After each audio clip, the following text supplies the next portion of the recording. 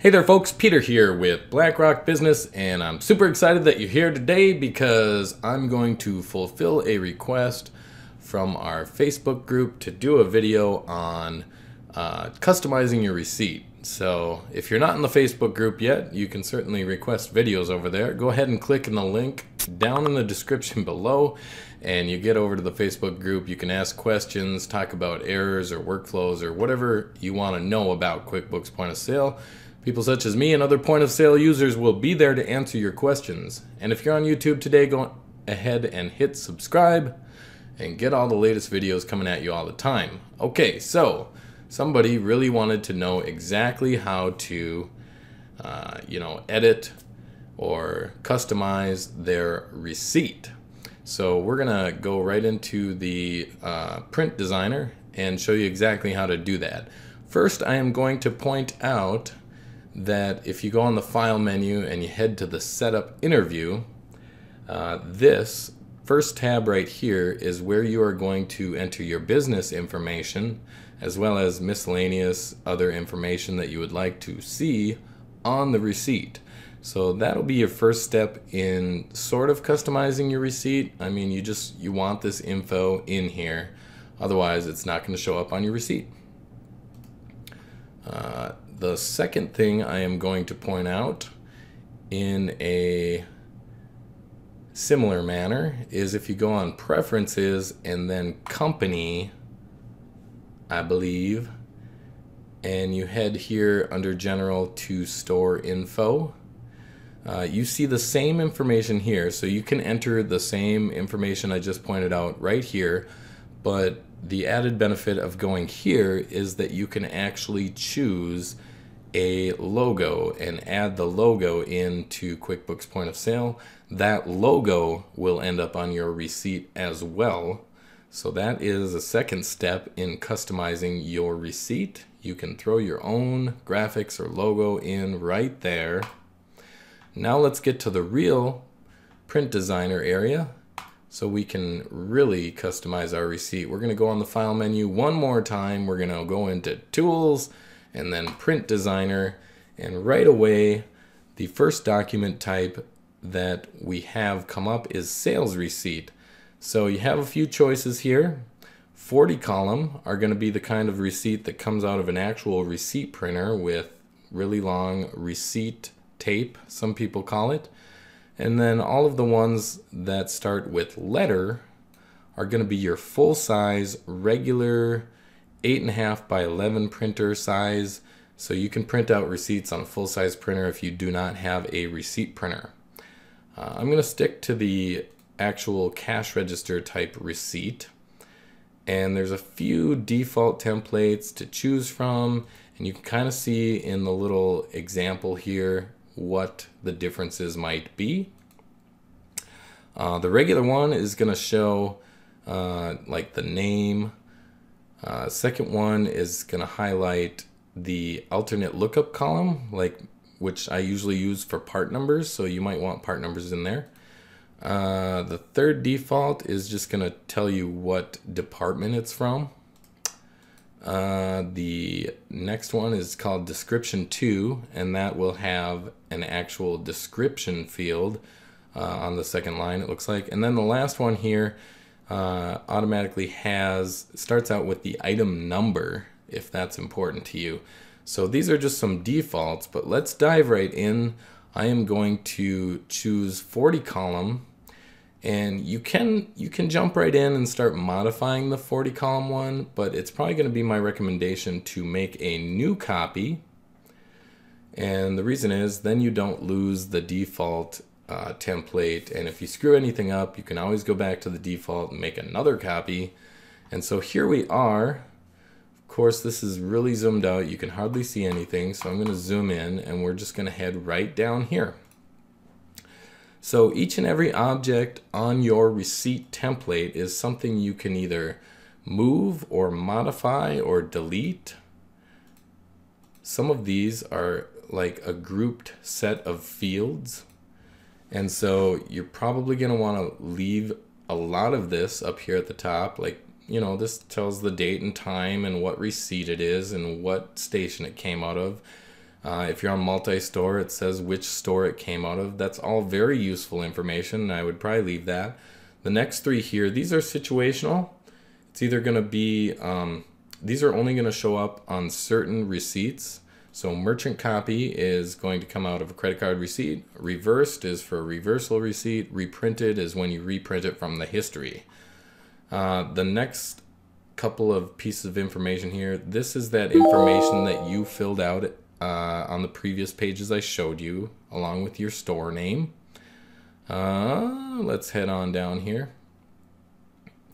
Now there's certain special receipts where you do put in bill to information or ship to information, and so these will only show up if you're actually putting in that information in those specific areas of the make a sale screen. The next area here, customer PO, I believe if your customer is specified as a company, there is a PO field, and so you can fill that in. This will only show up. A lot of these fields only show up if you actually enter this information into a special spot. Cashier should always show up because normally your cashier is logged in, hopefully. If you have no users or employees set up and you don't have user logon set up, then this may not show up. But you should make employees. You should probably have them clocking in, and you should probably have them logged in as themselves. So that way, if you're looking at a past receipt that got screwed up, you can tell who screwed it up or or what have you. Excuse me. Now, you see this was all in the header up here. Now we have a section here called body. And the real difference is this header is going to show up on every single receipt. And then for body, this is a repeating section. And so what you see here is you can see kind of what it has for one item. So we have 3 lines here signifying one item. And of course, on your receipt, you're going to scan multiple items. So every single item that shows up on the receipt is going to have these 3 lines over and over and over again. But it's just showing you one. Now this is very important. This is the #1 place where I think people probably want to customize what they are seeing. You are going to double click on this section, and this will bring up kind of an editor which tells you exactly what you want to put for each and every item that gets rung up. So and you have 3 lines to work with, so that's a lot of space to put in specific information. And if you want to save paper and save receipt space, you can just put it down to 2 lines or 1 line. Most people are going to want at least 2 lines, I would say. So in our first line, which is highlighted currently in red, we have the item, which is like the item name. And then we have quantity, price, and then extended price, which means, you know, if they're buying 5 of it, if they're buying 5 of these baseball things at $5.23, then the extended price is $26.15. Make sense? It comes out as 1 line and multiple quantities. And then the very end here we have the tax, and that's not actually telling them what the tax is, but it's a little T, or sometimes it's a little N, and that either means the item is being taxed or not being taxed, and that's how you can tell what is taxable. And that's according to how your inventory and your item is set up, of course. So all of these things are pretty normal, I would say, to have on the first line. It's the total basic information. You almost have to have that. Now on the second line here, you do see some spacers, and this is so that it is indented just a little bit, and you can tell items apart from each other with a little indent, empty space. Now, I'm gonna say that not a lot of items are gonna have this diameter or face size. These are custom fields that I put in. They were actually originally size and attribute, and I changed the name of them, so now they are this. So let me just get rid of some of those. You know, you may just want to have the discount and the discount name on the second line here. And I see some people want to put on the third line maybe the discount, what is it? It's like discount description or something like that. Where is it? Extended discount dollars, I guess. Or discount name, I guess, is maybe what they want down there. And so if they have a really, so you might stretch out this discount percentage, and maybe down on the third line is where they want the actual discount name, because their discount names might be kind of long. And so this is how you can add or remove different pieces of information from each and every line. Let's say on number 2, maybe I want the department, or that ALU field is pretty helpful if you ask me. Or maybe you want people to feel good. You want to put the MSRP, the fake price, on there, and then they can say, oh, I got it for way cheaper, hooray. Let's see here. Vendor code can definitely help you know where the product came from. Let's do department code. And so that's over here. I'm going to stretch it out a little bit, but I'm going to move it up so that it's over to the left. This is the hierarchy, the order on each line, you know. So here we got the department code that helps us know where it came from, which department, you know. And then maybe I want one more thing, and that could be the what? ALU field. Is that in here somewhere? Should be in here. Item number might help. Let's just put the item number, and I'm going to put that before the discount as well. So there we go. We've got the department and the item number, and then we've got a discount, and then the total like this is only going to show up if there is a discount. Otherwise your line 3 won't even be there if there's no discount name. So we've done that. We hit OK. We can see it now in the bigger format here. It's all spelled out exactly how we want it. These subtotals here, I'm going to say that you're probably not going to want to mess with this, but you can double click and you can get rid of some of the information here.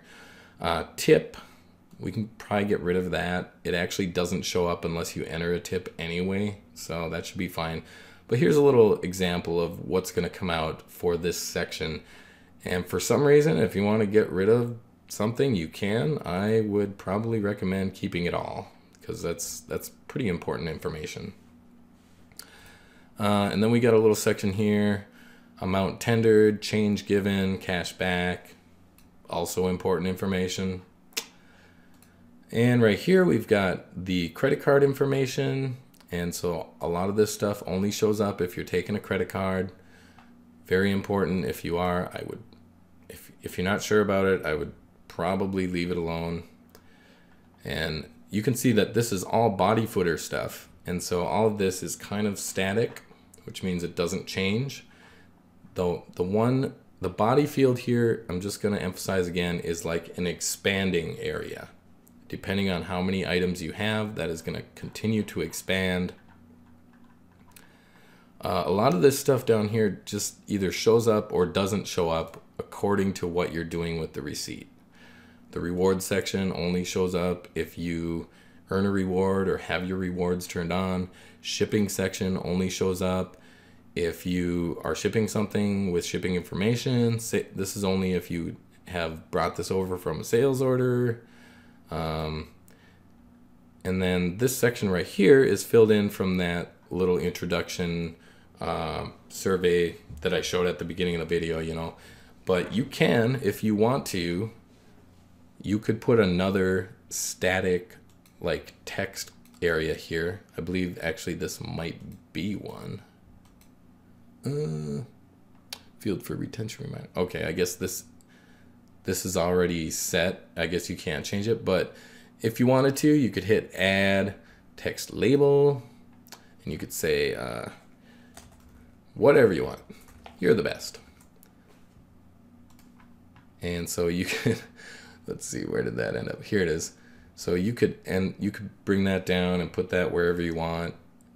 You're gonna have to space some stuff out to do it. I'm gonna continue to go down here. So, you know, maybe I want to move this up a little. You can expand your entire area at the bottom if you want. And I'm just going to stick that right here, you know. Oops. Come on. Oh, grabbed the wrong thing. And sometimes I use the arrow keys because it's just easier to know what you're on and what you're grabbing. So there, I added a little text there, and I did that under the add area. Once again, just to let you know, that was add text label. You can also add other fields and groups of fields and other graphics if you want up here. But otherwise, that's it. This barcode down here is for doing a return. I'd probably leave that. And that is editing your receipt. And I hope that helped you out. If it did, you can hit the like down below. And if you have any questions or comments, leave those as well. Last thing about this is you're going to hit save. And then since we made a copy of the other template, it wants us to name it because this is a brand new one. So I'm going to say Peter receipt. So we say OK to Peter receipt. Do we want to set this up to be the default print template for the future for sales receipts? Well, if it's what you've chosen and what you want to do, then yes, this is going to make it print out on every receipt. If you say no, it's still going to be on the previous copy, the one that you didn't like apparently. So I'm going to hit yes, and we can see in here we got Peter receipt. And if I go to File, Preferences, Workstation, and look at the receipt template chosen in my documents and printers, it should be set to Peter receipt. There it is right at the top. So there you have it. You have yourself an excellent day now. Bye-bye.